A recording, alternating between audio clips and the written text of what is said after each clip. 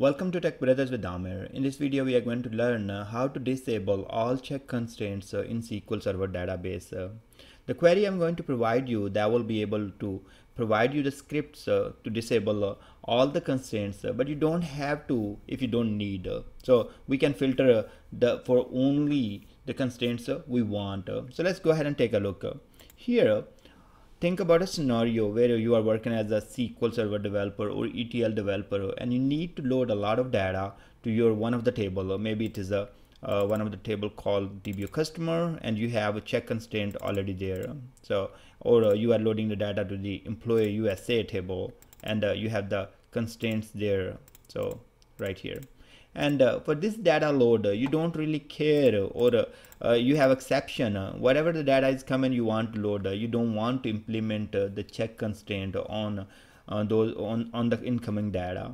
So in that case, you might want to go ahead and disable as you feel there is some data that does not qualify according to the check constraint rules or expressions.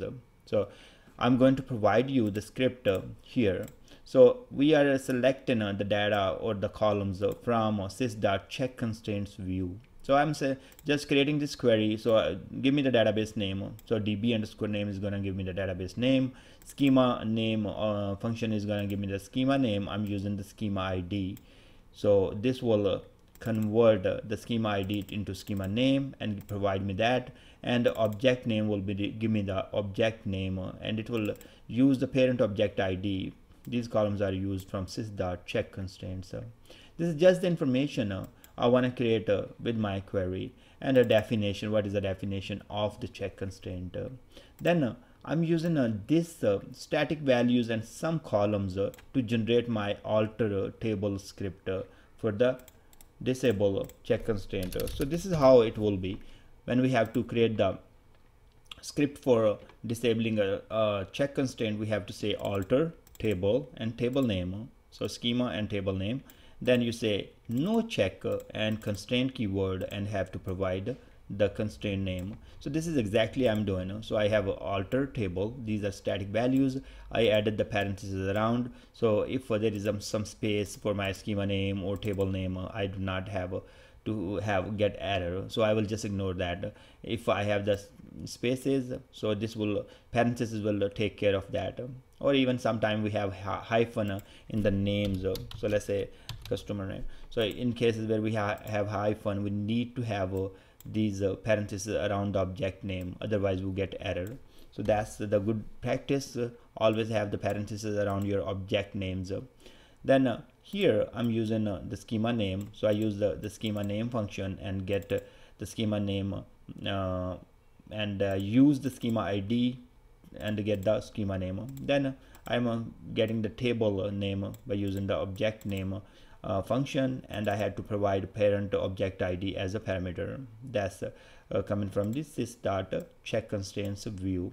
And then I'm just putting the static values or static string here, say no check and constraint. So this is the part I'm generating here.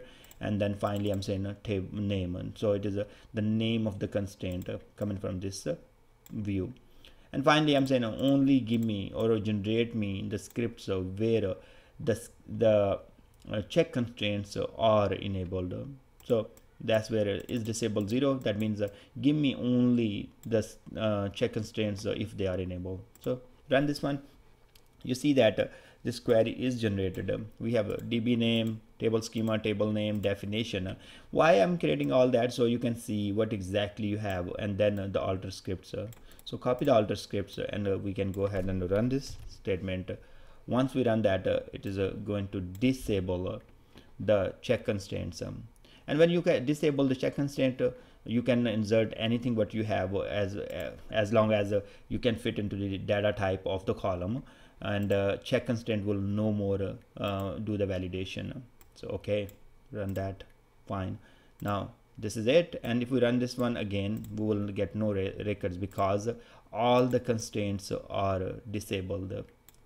Especially the check constraint we are talking about. When I say all the constraint, that doesn't mean default or foreign key, primary key and all that. I'm talking about the check constraint as we have executed the script for the check constraints. Thanks very much for watching this video, and I hope this scenario will help you in the real time.